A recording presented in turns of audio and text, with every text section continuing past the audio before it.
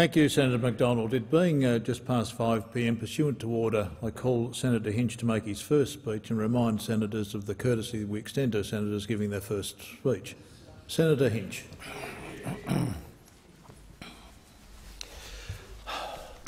Mr President and fellow senators, good evening and thank you for attending my first speech. I am humbled and I'm honoured, even a bit pinch me gobsmacked, to be standing here as an elected representative of the people of Victoria.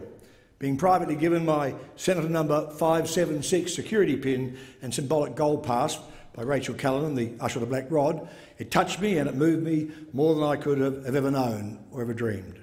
Senator Hinch, last year, was not on my agenda or my bucket list. A year ago, he just formed a political party. Hinch, a politician, give me a break. He's been fighting with pollies and prime ministers for years, for decades. But it is truly a great honour in any Australian's life and a challenge, a big challenge to be chosen by the Australian people to represent them in this august National Assembly, this chamber of democracy. And it brings with it an awesome responsibility. I am now, as you all know, one of only 580 people who have held that title, ever. That is hundreds less than have worn the baggy green or played VFL or AFL football. Reportedly, I am in the record books as being the oldest person ever elected to the Australian Senate. So I guess I'll be enshrined as a Trivial Pursuit question. And when that fact was made public, somebody tweeted, there should be an age limit in the Senate. And I tweeted back, I agree 100%. What minimum age do you suggest? Now, jokes aside, I don't take the task lightly. I do believe I'm in a unique position. I've met every Australian Prime Minister since Robert Menzies. I met Ming in 1964. I've interviewed most Prime Ministers since then, from Harold Holt on, and I didn't vote for any of them. I didn't vote against them because I still think compulsory voting is wrong. I think it's undemocratic and I will campaign against it while I'm here. I also still believe that media commentators should be exempt from voting. They should not vote, or if they do, they should tell you how they vote. You can be granted exemption, you may not know, on religious grounds, so why not on moral grounds or philosophical grounds or occupational grounds? Now, I've been accused of hypocrisy for voting for the first time on July the 2nd. Well, I'm no longer a journalist. And I did point out I'd waited a lifetime to find somebody worth voting for. But that is a joke choice. I also think it's an appalling situation. In this IT age, when 1 month after a federal election, the results still weren't officially known, not to mention the census debacle. And surely something is rotten in the state of Denmark, as they say, when all of us here in this Senate today started getting a taxpayer-funded paycheck from July the 1st, when we didn't even sit for 1 day in this chamber for the next 2 months and will barely sit again until Christmas. Now, speaking of what happens and doesn't happen here in the Senate, I also think it's wrong there are so many media restrictions on when and how we can be filmed or photographed in this chamber. It is wrong that a senator can only be photographed when he or she is on their feet and has the call. This is the People's House of Review. The media should be able to see us in action or inaction. And if you get caught nibbling your earwax or counting your money or dozing, now that's tough. I was fair game when I got caught with eyes closed during the Governor-General's boring recital of Malcolm Turnbull's speech.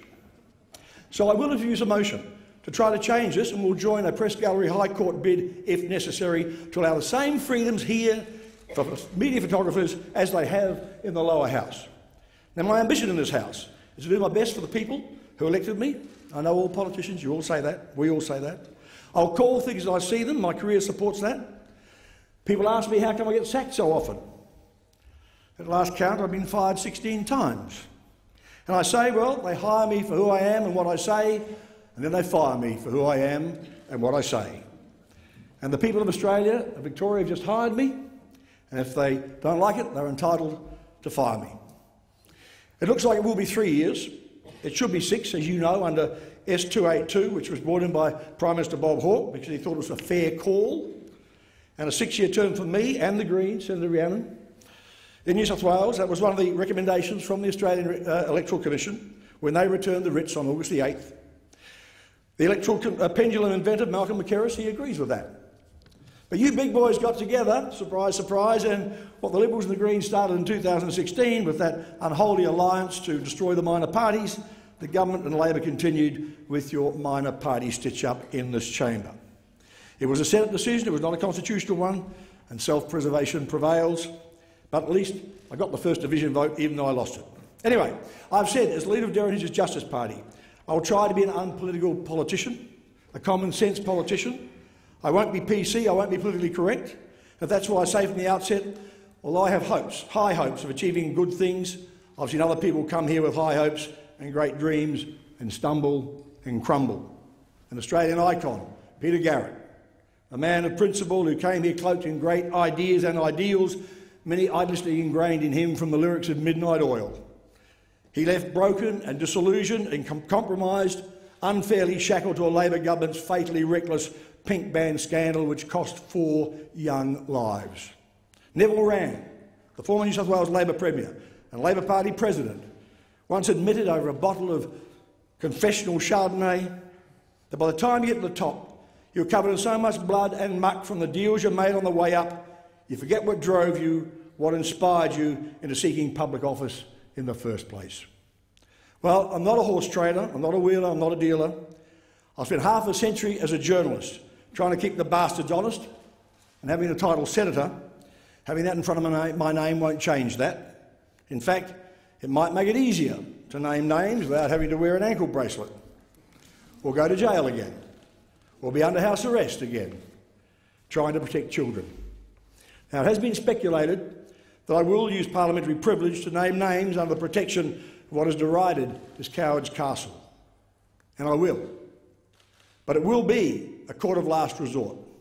I will not be a cowboy. But if it is necessary to protect a child's well-being, then damn right, I'll name the human vermin, and I will tonight. Like a Canberra degenerate whose semen was found on the nappy of a 2-year-old girl, and his mother was babysitting her at the time. The Canberra Times did not name him, but he is Juan Carlos Cruz. And for this disgusting crime, almost incomprehensible to normal people, he was sentenced in Canberra to only 3 years and 3 months imprisonment, with a non-parole period of 20 months. 20 bleeping months, and that is a sick judicial joke. The offender was born in El Salvador, and if he's not an Australian citizen, I believe he should be deported the minute he finishes his paltry sentence.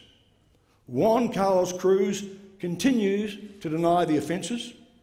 The judge said he showed no indication of remorse, contrition or acceptance of responsibility.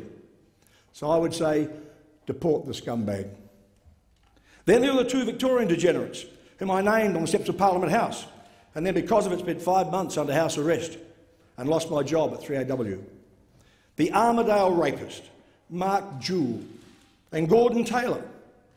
And how about that evil creature, Brian Keith Jones, nicknamed Mr. Baldy, because he kidnapped young boys and shaved their heads and painted them with lipstick and dressed them in girls' clothes. And recently, he had his name suppressed again, and he's walking our streets again. And you have to say, why? You have a right to know who he is, what he looks like, and more importantly, where he is. Now, on a brighter note, recently I went to holidaying in Hawaii, and I paid, the taxpayer didn't, and I watched the US presidential election conventions on TV. I've seen a lot of them. I actually went to a few of them as a foreign correspondent in the 60s, 70s and 80s. You know, they tell you every 4 years how they're going to make America great again. Jesus wept, I've been hearing that since JFK in 1960. Yes, we can. Becomes no, I can't. Well, sorry, we didn't. But we also hear the same thing here every 3 years. Visions, dreams, promises, slogans, jobs and growth. Never been a more exciting time to be in Australia, etc., etc., etc., as Yoel Brynner once said. It's bullshit. I've spent months on the 2016 election campaign. We covered 11,250 kilometres in the Justice bus. And I can say to you, you know what? Both major parties were so on the nose this time. You know why so many of us small party senators got elected? Because, as Peter Finch said in the movie Network, Pauline, I'm fed up and I'm not going to take it anymore. And the voters didn't, and they won't next time either. Now, I've been chastised for using this expression, so this will be the last time I ever do. I called the campaign the Shakespearean election, a pox on both your houses. But it was right. And if you Liberals think that the superannuation issue and feared retrospectivity did not affect your primary vote, especially here in the upper house, oh, tell them they're dreaming. Now, this may seem sort of out of kilter tonight, but if you bear with me, I want to go back to my days, as I think that's what you do in first speeches, as my days as a teenager in a small town across the ditch in New Zealand. And I remember, as an impressionable kid, reading about the Project Mercury astronauts and the Americans' amazing plans for space exploration. This was even before President Kennedy's incredible promise to the world that the United States, before this decade is out, to land men on the moon and return them safely to Earth. And this was 1959. Now I wonder, how could a scrawny kid, me, living in a small town in a small country, at the arse end of the world, as Paul Keating used to call it, even conceive that before the decade was out, I'd be at Cape Canaveral watching Armstrong and Aldrin and Collins blast off for the moon, standing within metres of the Apollo 11 astronauts. Now, I've been lucky. I once told a boss at Fairfax that you make your own luck. Well, I have been lucky to stand and have a seat on the Isle of History, watching those men go to the moon. I've covered political tragedies like the assassinations of Martin Luther King and Bobby Kennedy Jr. And thanks to the generosity of 3AW listeners in Melbourne, we chartered a plane and took $400,000 worth of high-protein food and blankets and cooking oil to Ethiopia during the famine, and saw 25,000 refugees, virtually all of whom would die, in a starvation camp on the outskirts of Alamata. And I stood in the desert alongside an incredible Australian medico, Dr. Tony Atkins. In front of us, sitting in the dust, were starving mothers, fathers and their children. And even there, in the midst of poverty and the famine and the suffering and the disease, families there had each laid out a tattered blanket anchored on the corners with stones in sort of the last desperate attempt at a patch of family turf. And each morning, the mothers would shuffle up to the stall where Dr. Atkins had an ancient set of greengrocer's scales, and their baby would be placed on the scales. And if they reached a meagre weight, they were ticked for food and for medicine. But if they literally failed to make the weight, they were turned away. They're too far gone, with only enough supplies for the savable, and that tragic system of the human lifeboat, the triage system, kicked in the middle of a desert in Africa. And I thought that playing God for those mothers and their babies would lead Atkins to a nervous breakdown. I often wondered what happened to him. Coincidentally, in the election, it brought us together. Our paths crossed for the first time in more than 30 years at the Berwick Market one Sunday morning. And speaking of life and death, I want to talk about organ transplants and organ donations. Without a donated liver, I wouldn't be here. And to be blunt, my funeral would have been held 5 years ago. That's why I want to help trigger the signing up of 1 million more organ donors in Australia, activating and promoting the government's new app to make it easy to sign a living will, which means a donor commitment that no family member can overturn. And imagine 1 million more donors in a country where our donor population to population ratio is abysmal compared to other Western countries. Now, for a while in my book, A Human Deadline, I advocated strongly for the opt-out system rather than the current opt-in system.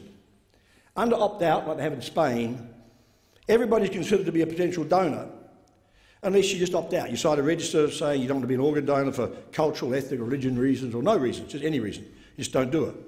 The downside of opt-out is that people depict the government as body snatchers. Like, it's my body, how dare they are ghouls. Now, opt-in is where you sign the register as a willing organ donor, but the weakness there, and not many people know this, is that signing up doesn't guarantee that your organs will be considered for transplant. Your loved ones can overrule you, overrule that wonderful decision. And they do. And of course, you'll never know. And it happens in more than 40% of cases. Now, families, in understandable grief, they can't or won't make the decision to donate. And that means that healthy, life-saving organs are thrown into hospital rubbish bins, and then they get burnt. Now, I know it's totally understandable. Can you imagine? I've seen this. A young mother waves her 9-year-old daughter off to primary school, and because of some ghastly accident, she's now standing in a hospital's intensive care unit 12 hours later, being told that life support is being turned off and will you donate your daughter's organs? Now, there's a compromise between opt-out and opt-in, which I call opt-in plus. It wouldn't alleviate that example, but it would guarantee a living will clause, which I hope you'll consider, where if you're on the donor list and your wishes in death would be honoured. And this version is now being successfully used in 5 or 6 states in the United States. Now, I do have a vested interest, obviously, and I'm possibly the first senator with an organ transplant. I'm not sure. So just a little bit of background. 6 years ago, I was diagnosed with terminal cancer and given at most 12 months to live. Primary cancer of the liver. I have held my old liver in my hand. I've met the family of my donor, Heath Gardner, his mother Linda, his father Trevor, his sisters Kimberly and Melanie. And I want to dwell on this because being an organ donor is so important. You can save not only 1 life, you can save 5 lives, you can save 6 lives. And Heath Gardner saved mine. And I said to the pathologist, Peter Crowley, I said, do you see many as bad as this? And he said, usually in autopsies. And I said, well, how long do you think I had? And he said, well, now I've got it out and had a good look at it, I reckon about 2 weeks. As Elton John would say, I'm still standing. So thanks to the Gardner family, the skills of Professor Bob Jones, his team, the brave research of a man called Professor Thomas Starzl, the American doctor, the professor, who invented liver transplants 50 years ago. And I stand here today, because of that, in a unique position to try to help save thousands more lives.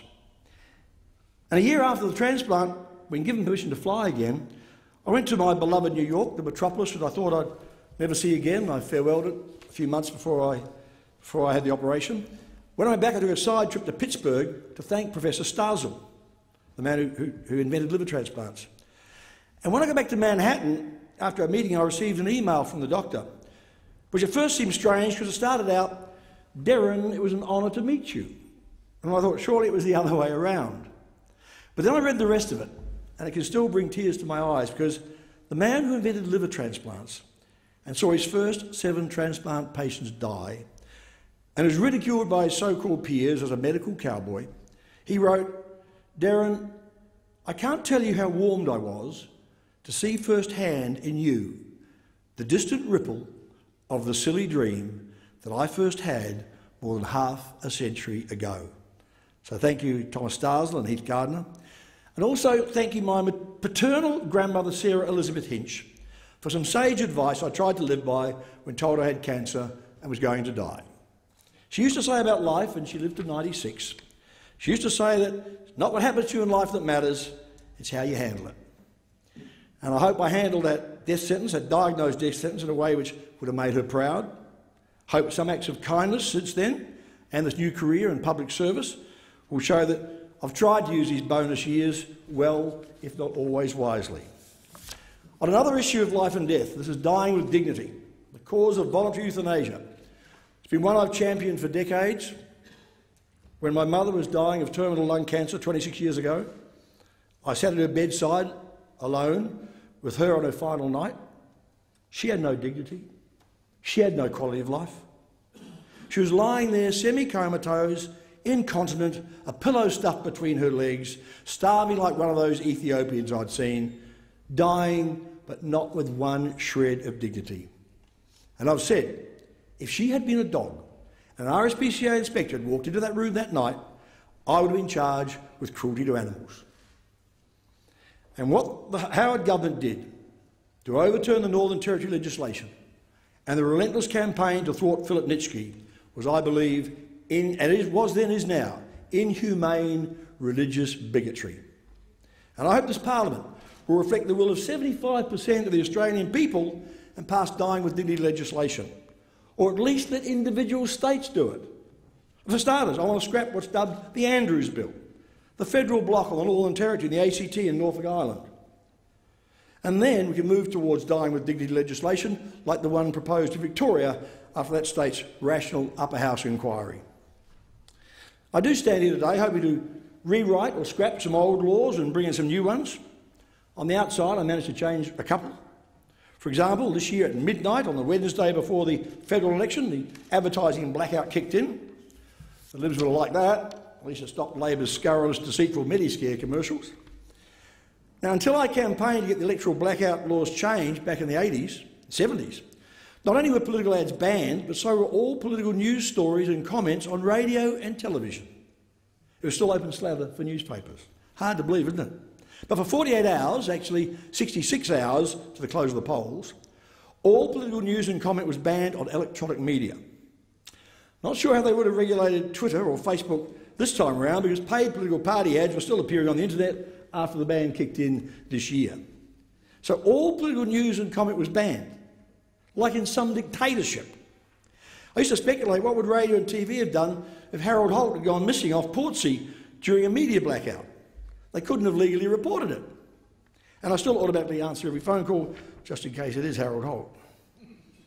Now, it was a bad law. I first broke it in the state election in 1979 by merely reading out loud on 3AW a story from the front page of The Australian. And then I defied it again at 2 federal elections, and Prime Minister Bob Hawke finally scrapped a stupid, undemocratic law in late 1983. And I remember saying at the time, I was pleased my journalist colleagues were behind me. Just didn't realise how far behind me they were. And it was an anachronistic law, and I'm proud of changing it. Another one. I was convicted, fined and sentenced to 250 hours of community service for naming a judge in a rape and marriage case. The judge ruled in Victoria that a man could not be charged with raping his estranged wife under a 350-year-old British law. And the husband even walked free on a common assault charge. After the decision, the physically and emotionally injured victim, the wife, phoned me. And to make it even worse, the judge had suppressed all evidence before the court. So I told the story on radio. I didn't name the alleged rapist. That would have identified his victim, because the wife still had her husband's name. I didn't even name the court. I thought that could possibly give a clue to her identity from court lists. But I did name the judge, Judge Frank Dyatt, because frankly, among other things, I thought his own wife should know what a Neanderthal she was married to. And anyway, I argued unsuccessfully, that Judge Dyatt had only suppressed what was before the court.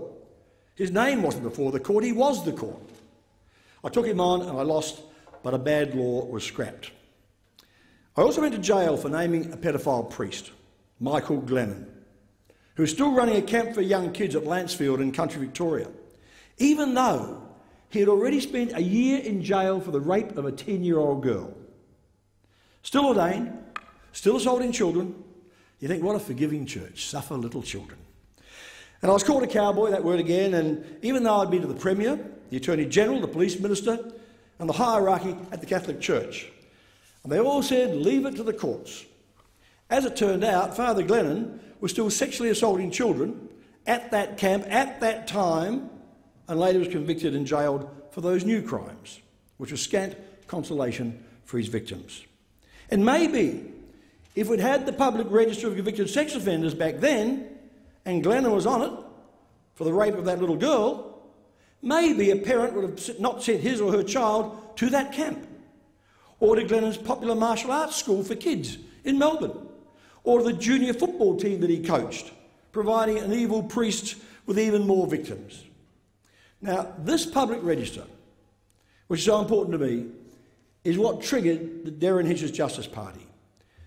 Because after I got out of jail the last time, after serving 50 days on contempt of court charges over that piece of excrement, Adrian Bailey, hundreds of people joined me for the Jail to Justice walk, a 10-day, 180-kilometre journey from Langikalkal prison to the steps of Victoria's Parliament House, to present a multi-volume petition calling for a national public register of convicted sex offenders. Convicted sex offenders. Like Megan's Law, named after 7-year-old Megan Kanker, who was stalked, raped and murdered by a convicted sex offender, who lived anonymously across the street from Megan and her parents, lived there with several other convicted sex offenders. The local police didn't even know their background.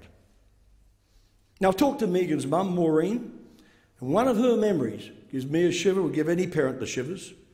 It epitomises every parent's nightmare when they couldn't be there to protect a vulnerable, innocent child when they were needed the most. I guess Maureen Kanker wished at least that what happened to her daughter, to her little girl, was mercifully quick. Wished Megan was maybe unconscious and spared the pain, spared the horror. But then police told the mother how they got the confession from Megan's killer. They saw the scratch marks on his arm from a child's fingernails where Megan had fought so desperately and unsuccessfully for her young life. An image her mother, Maureen Canker, will carry to her grave. Now, Megan's Law, which started as a state statute in New Jersey after Megan was raped and murdered, was signed into national law by President Clinton in 1996. That's 20 years ago. And that's why I say it's a travesty. It is a disgrace. It's incomprehensible to me that we do not have such a law in Australia. The public has a right to know. Parents trying to protect their vulnerable kids have a right to know. You have a right to know who's living next door to your family. And ask Shirley and Alan Irwin, maybe if their daughters, Colleen and Laura, had known that a convicted rapist lived across the street, they might still be alive. Ask George Halvegas. His daughter Messina was murdered while tending her grandmother's grave in Faulkner Cemetery, killed by Peter Dupas, a man who should not have been out of jail at the time. Senior police, very senior police, have told me that the current state registers, and whether your name even goes on there, is at the discretion of a judge or a magistrate.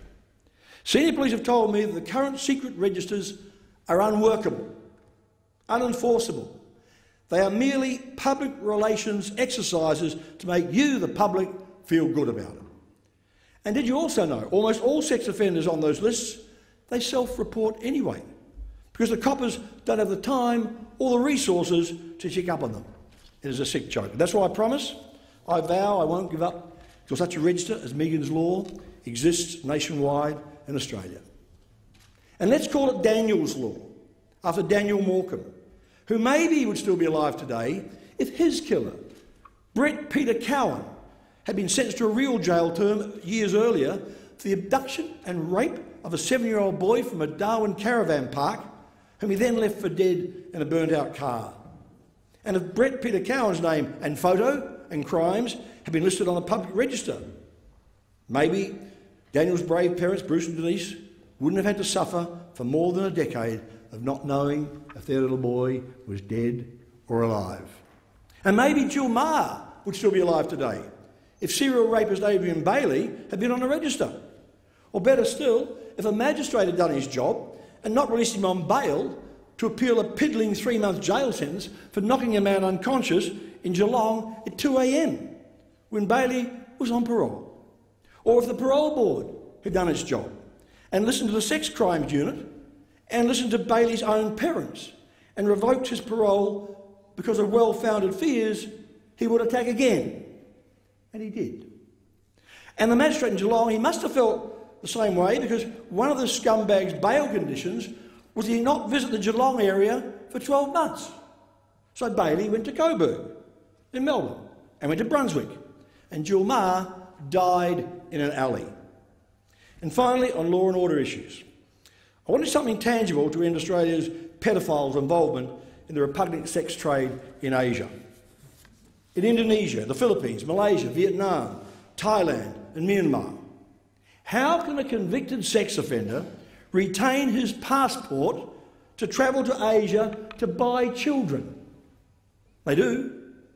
As actress Rachel Griffiths told me, she appealed to me for it to help, she said, if a bankrupt could have his passport seized for 7 years, why not a convicted pedophile? Good point. Now, in the Senate, I also promised to keep up my campaign to ban live exports. I'll admit it hasn't been very successful so far. The Greens will go along with that. During the election campaign, some Labor lackey accused me of jumping on the bandwagon. He called me a Johnny-come-lately. He said Labor, he tweeted, had been campaigning for a live export ban since 2012. Yeah, right. Actually, the ban was actually in 2011, was one of the achievements of the Gillard government. But the day the ban was announced, I went on 3AW. I opened my program with some advice for the redoubtable Lynn White and her wonderful team at Animals Australia. And I said, don't start popping the champagne corks yet, because Hinch's hunch, this ban will not last long. And it didn't. It lasted, what, 6 weeks? The goal will be even harder to reach now, with the Libs back on the saddle and Barnyard Barnaby as the farmer's friend, if not the cattle's protector. Another case of money before morality. And I know the Libs done that. You love live exports. Even when you see the gory proof of animals being sledgehammered to death in Vietnam mere technicality. Reminds you what Jenna Reinhardt's father, Lang Hancock, said when George Negus told him that 25 workers had died from cancer, from mesothelioma, from working in the asbestos mine at Wittenoom. And Lang Hancock said, that's the price you pay for progress. And as for jumping on the Live bandwagon, I brought my first petition to Canberra, here in Canberra, urging the federal government to ban live exports in 1981. I handed the then Primary Industry Minister Peter Nixon a petition with 30,000 names on it. Now millions of Australians support a ban on live exports. Back then, we were protesting against the live export of horses to Japan and live sheep to the Middle East. That was 35 years ago. It was prompted by a maritime disaster in Fremantle, when more than 10,000 sheep took up to 4 days to die in a fire aboard an overloaded multi-deck carrier. And it was around the same time we were protesting against cruelty to circus animals. Not a lot of us. I think there were at Burnley Oval in Melbourne on a cold winter's night. There's me, Linda Stoner, Peter Singer and a couple of others and a dog. Bloody animal lovers were all nut jobs, remember? I also supported New South Wales Premier Mike Baird's decision to ban greyhound racing from next year. And I hope that eventually that will have a domino effect and lead to a phased-in ban in all states. They had decades to clean up this corrupt, cruel sport, and they didn't. They wouldn't, or they couldn't. So to conclude, I haven't bored you, I want to conclude by flashing back nearly 50 years. St Patrick's Cathedral in New York, June 1968. The funeral of assassinated presidential candidate Robert Kennedy.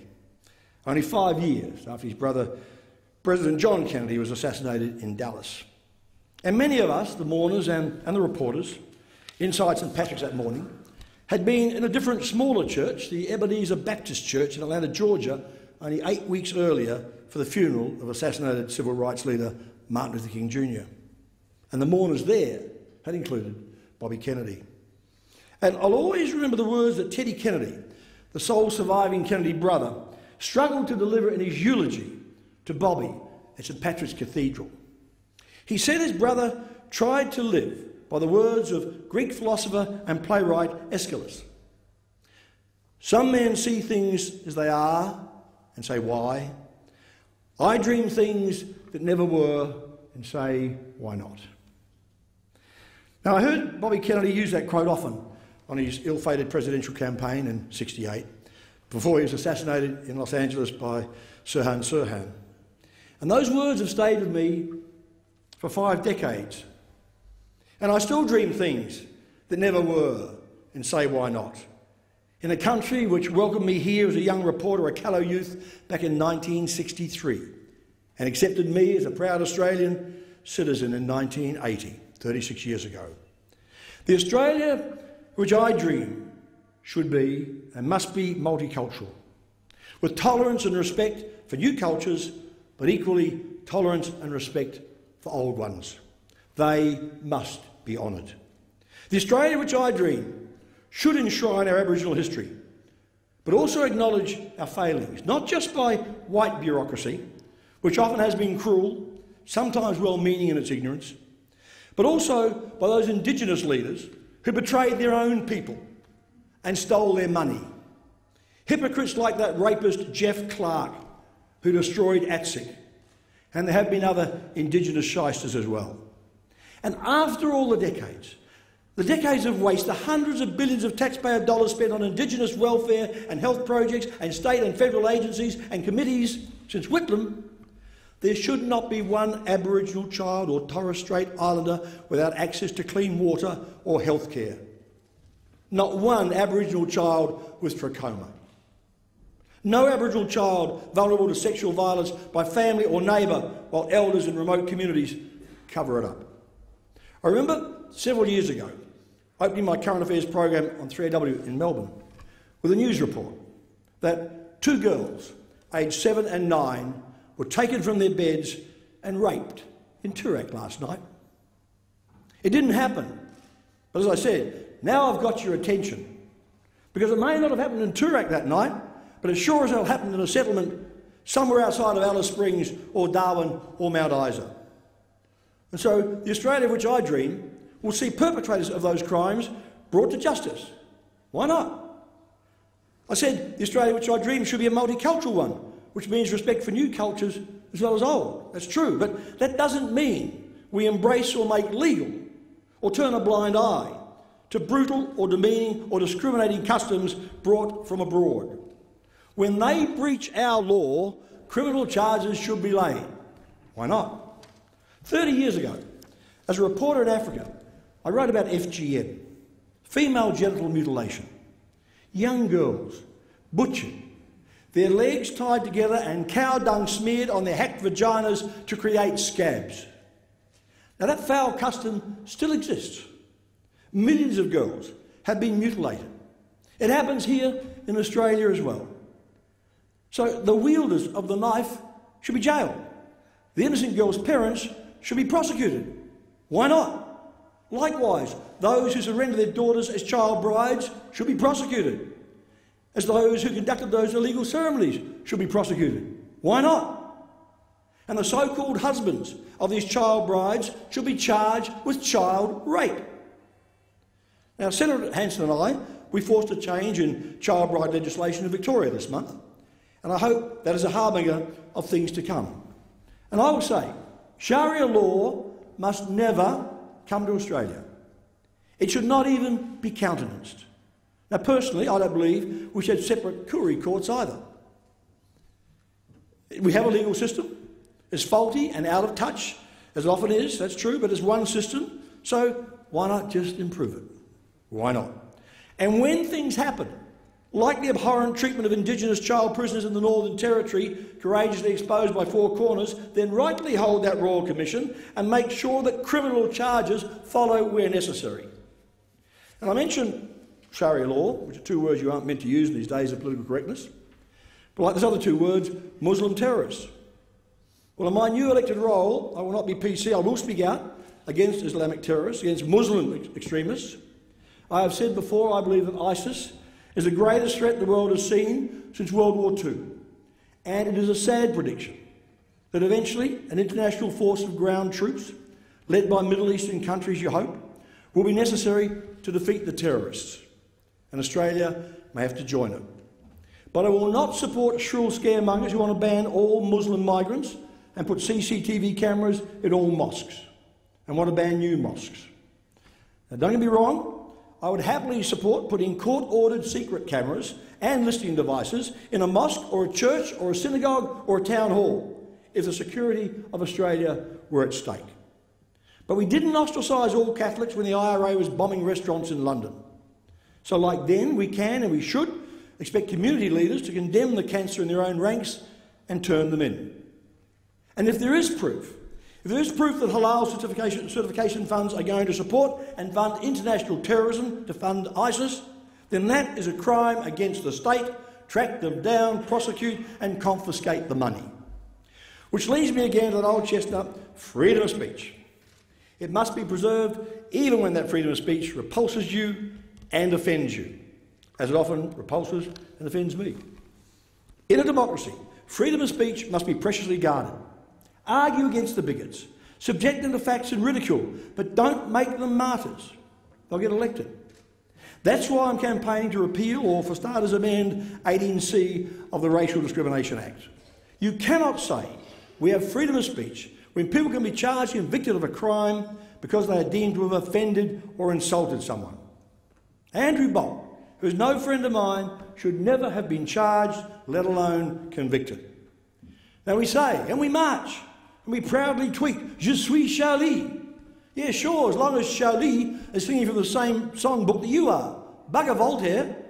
And when cartoonist Bill Leake was being vilified for his cruel but accurate portrayal of a neglectful Aboriginal father, I tweeted, Je suis Charlie, but ban Bill Leake. Now, even my new colleague, Senator Brandis, was right when he, albeit clumsily, tried to defend a bogan's right to sound like a bogan. As I, no doubt, on occasion will have to defend the right of my other new colleague and Sunrise sparring partner, Senator Hanson. But it's called freedom of speech. And as a journalist and a commentator for 56 years, as a person who cherishes freedom of speech and who recognises and will pay tribute to the Anzacs who died to protect and preserve those precious freedoms, I am offended and insulted by any law that has emotional words like offend and insult enshrined in them.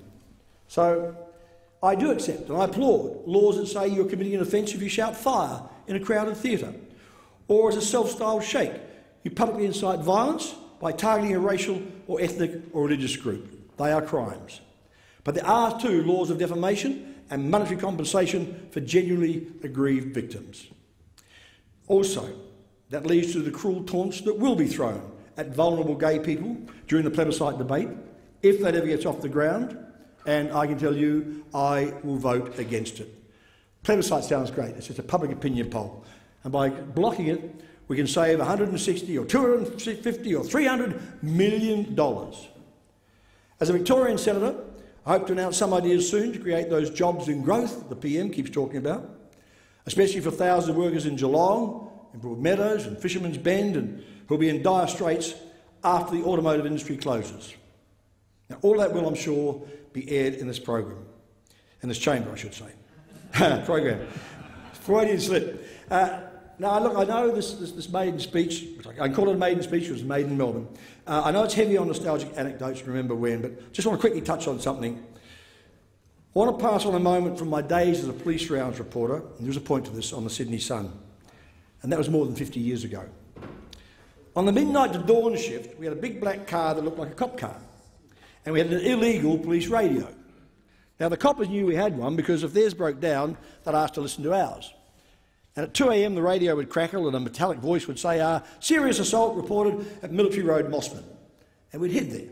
And halfway there, the voice would say, nah, forget it, it's just a domestic. And we'd all turn for home, just a domestic, just a drunken Mr. Kelly beating the daylights out of Mrs. Kelly. The cops wouldn't get involved, we wouldn't get involved, the neighbours wouldn't get involved, just a domestic, because Mr. Kelly did that every Saturday night. Well, things have changed, obviously, not enough, but things have changed. Thanks to people like Rosie Batty, who joined me on my Jail to Justice walk before being named Australian of the Year. And I promise I'll do anything I can in this new position to help make domestic violence a major issue in this country. To fight against funding cuts to refuge centres. Why not? And to make government funding gender neutral, to use an awful expression, because men are victims of domestic violence too. But things won't change. Things will never change. They cannot change until magistrates and judges start sentencing a man who breaks his wife's jaw to as much time behind bars as a man who coward punches a total stranger. Until judges get it through their blinkered brains that a wedding ring is not a mitigating circumstance. And that's all part of the umbrella issue which made me include as one of our major policies for the Justice Party, a call for a Senate inquiry into the family court and all child welfare agencies. And that's why I hope I can work towards building the Australian Child Protection Agency, ACPA, which will absorb all state and territory child welfare agencies down the track. Now, I know we are a Commonwealth of States, but it is madness, it is naughty land when a father can break a little boy's arm in Sydney and change states and kill that child in Adelaide because medical records in New South Wales weren't available in South Australia. That's mad. And back to the family court. There are women and men being deprived of justice in a system which has developed into a non-accountable, ultra-expensive, almost lodge-like secret organisation minus a secret handshake. Mothers and fathers are being demonised and destroyed and bankrupted through it. They're being mauled in the family court and they're often being dollared to death, as they say. Senator Hinch, yes. I hate to interrupt the freedom of speech you're enjoying. The speeches are normally 20 minutes. You've gone for 45 minutes, and I just want to remind you of the time and the courtesy that has been extended to you. Can I read 5 more paragraphs? I'm sure you can finish in 5 more paragraphs. I apologise, thank you. OK, I'll move over on the justice there. I'll talk about do the crime. OK, I'll wrap it up. Now, as I said, I may be the oldest person ever elected to the Senate. I still have fire in my belly. I still have the passion, maybe the power to do something about it, and I give it my all. So let me just say to you here, I was once asked by a journalist for one of those silly Colour magazine feature pieces, what inscription would you want on your tombstone? And I thought and I said, just 2 words, he tried. So that'll do me when I leave this chamber and I leave this world. He tried. Or, as I would have said all those years ago on television, I'm Derryn Hinch, that's life. Good night.